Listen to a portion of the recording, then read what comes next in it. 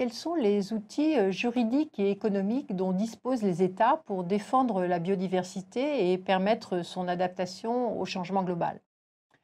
Pour l'économie standard, les problèmes d'environnement viennent du fait que les éléments de l'environnement sont des biens communs qui n'ont pas de marché, qui n'ont pas de propriétaire et surtout qui n'ont pas de prix. Les prix étant l'information économique majeure qui fonde les décisions. Donc il y a une externalité lorsque le bien-être d'un agent est atteint par l'activité d'un autre agent sans qu'il y ait contrepartie monétaire. La question est donc comment internaliser ces externalités, c'est-à-dire comment faire rentrer dans le marché ces dommages à l'environnement, ces biens de l'environnement. Dans un premier temps, il va falloir définir des droits de propriété, parce qu'on ne peut pas aller dans un marché si on n'est pas propriétaire du bien que l'on va échanger, par exemple. Et puis également créer des institutions, car l'idée des marchés spontanés s'avère rarement observée. Loin d'être neutre, on constate donc que les interventions de l'État définissent à la fois des représentations de la biodiversité et à la fois des arbitrages entre intérêts publics et intérêts privés. Alors, en économie de l'environnement, il y a deux grandes références. Arthur Pigou, qu'on considère comme le père du principe du pollueur-payeur, qui va donner l'exemple d'un train passant à travers une forêt et mettant le feu à la forêt. Donc, l'État va imposer une taxe, au conducteur, disons, de la locomotive, en tout cas le propriétaire du train, pour indemniser le propriétaire de la forêt. Donc on voit, c'est un jeu de carottes et de bâtons, d'amendes et d'incitations. Le but, c'est donc d'indemniser ceux qui ont subi un préjudice et de modifier les comportements de ceux qui polluent. L'autre approche est celle de Ronald Coase. Alors là, lui, renvoie dos à dos le pollueur et le pollué. Son idée est que parfois l'intérêt privé peut être important et peut supplanter l'intérêt public. Par exemple, on peut estimer que une société nationale de chemin de fer est importante pour la société. Donc, il va analyser les problèmes de pollution en termes de droit de propriété, le droit à polluer, le droit de ne pas être pollué. Et de ces théories vont naître les marchés des quotas, par exemple les crédits carbone, que l'on connaît dans le cadre de la Convention sur le changement climatique, et puis les paiements pour services environnementaux, où ce sont les personnes qui subissent le préjudice qui vont payer pour faire cesser le préjudice. Ce qu'il faut souligner chez Ronald Coase, c'est que ces échanges de droits de propriété vont se faire sans intervention de l'État, sont supposés se faire sans intervention de l'État, et que les coûts de transaction sont très faibles, ce qui bien sûr se vérifie rarement. Alors quels sont les grands instruments de gestion de l'environnement ? Il y a d'abord un premier bloc qu'on va appeler commande d'un contrôle, ce sont les pouvoirs régaliens de l'État. Ce sont donc les politiques publiques, les autorisations, les licences, etc., ce qu'on appelle d'une façon plus générale les arrangements institutionnels, la fiscalité, on l'a vu, la carotte et le bâton, le contrôle et les normes, les compensations, et puis les indications géographiques, et puis en termes d'aménagement du territoire, la création d'aires protégées. Il y a aussi tout un arsenal législatif avec, par exemple, les conventions internationales qui vont avoir force de loi une fois qu'elles sont transcrites dans la législation nationale. Un deuxième type de ces instruments sont les instruments économiques. Par instrument économique, là, on voit qu'il y a des échanges financiers, par exemple de gouvernement, les impôts, les taxes, les amendes, les crédits incitatifs, toujours la carotte et le bâton.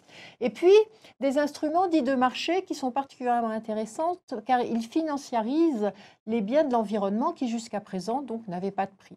L'idée, c'est de donner une valeur et de créer des marchés pour des biens immatériels. Par exemple, on peut s'étonner qu'il y ait un marché du carbone, dans la mesure où le carbone, étant un déchet de la production industrielle, n'a théoriquement pas de valeur. Mais il va acquérir une valeur si on considère qu'un des objectifs de la Convention climat est de réduire les émissions de gaz à effet de serre et donc de réduire les émissions de flux de carbone dans l'atmosphère, de flux de CO2 d'ailleurs. Il y a également la question des ressources génétiques, donc on crée des marchés à partir des biens de l'environnement. On va trouver aussi des bourses d'actifs environnementaux où vont s'échanger des droits à polluer ou être compensés. Par exemple, dans la loi brésilienne, quelqu'un qui a déforesté de façon illégale sa propriété doit racheter à quelqu'un d'extérieur, plus vertueux, la conservation, une servitude environnementale sur une forêt existante.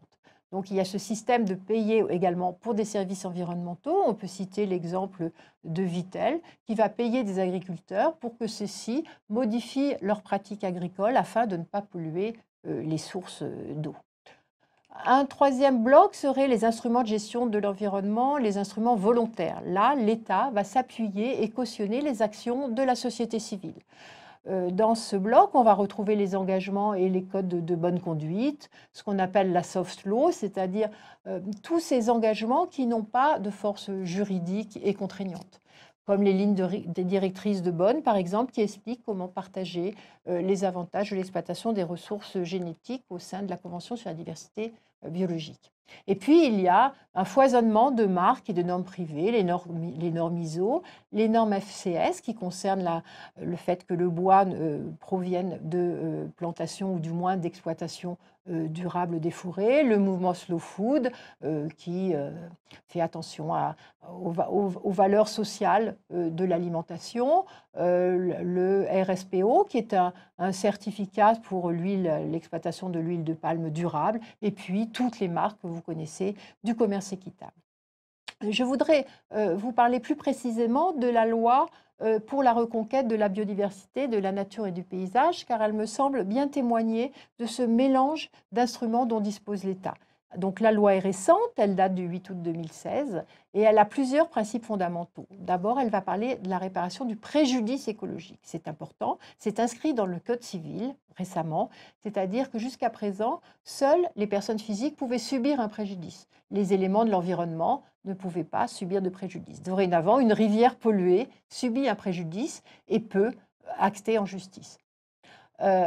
Nous avons également la solidarité écologique. Cette notion est également nouvelle. Elle marque vraiment un tournant dans les relations de la société avec l'environnement, dans la mesure où c'est une idée écocentrée et non plus anthropocentrée, mettant l'homme au centre du monde. Également, nous avons la non-régression du droit de l'environnement, c'est-à-dire on ne peut pas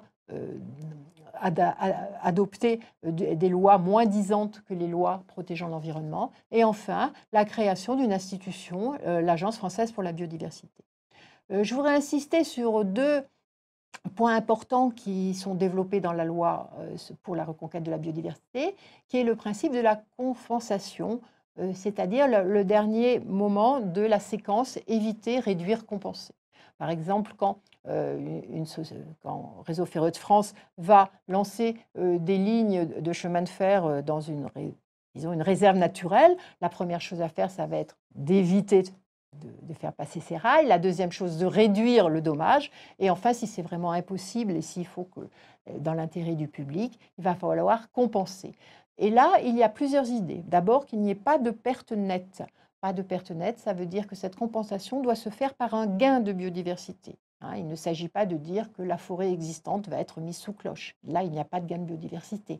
Dans ce cas-là, il faudra donc restaurer des zones dégradées. Et de là va naître ce statut d'opérateur de compensation, c'est-à-dire un nouveau métier de personnes qui vont restaurer des sites dégradés et avec ces unités de biodiversité gagnées, de restauration, vont permettre à la personne ayant commis un dommage d'être en accord avec la loi.